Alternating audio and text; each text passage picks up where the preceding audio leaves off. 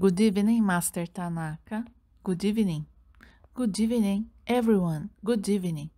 I am Archangel Jophiel, and I'm here to bring a brief guidance to you who find yourselves within a path that you wish to walk, and also to those of you who find yourselves within a path that you do not wish to walk. Within each being there are those differences, but for you, those differences are, I would say, unbalanced. Each one of you, from the moment you have a sincere trust in yourself and a conviction in yourself, will walk the path that you say you want to walk. Inside each one of you, there is a desire, even if you are not yet accessing it. This desire, we can say, is present in every being. From the moment you recognize that equality, from the moment you recognize the presence of an energy that is called oneness, when you begin to really understand the meaning of these energies, then the desire too begins to fill your being. What is this understanding? You will tell me. You will ask me, is it a rational understanding? No, it is an energetic understanding. Does it have any meaning for you? If it doesn't, then it isn't either. Therefore, you need to look more at yourself.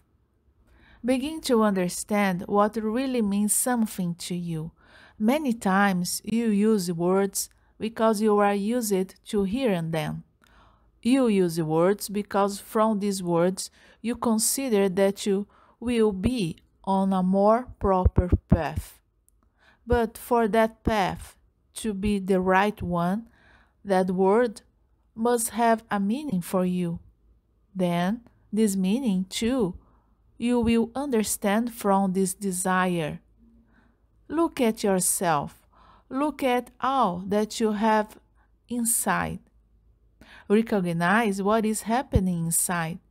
In these assessments, everybody must be very honest because it is from here that you will trace a path. The time is now. So when you are present to yourselves in the now, then you will recognize that here is the opening. This is where you are knocking on the door.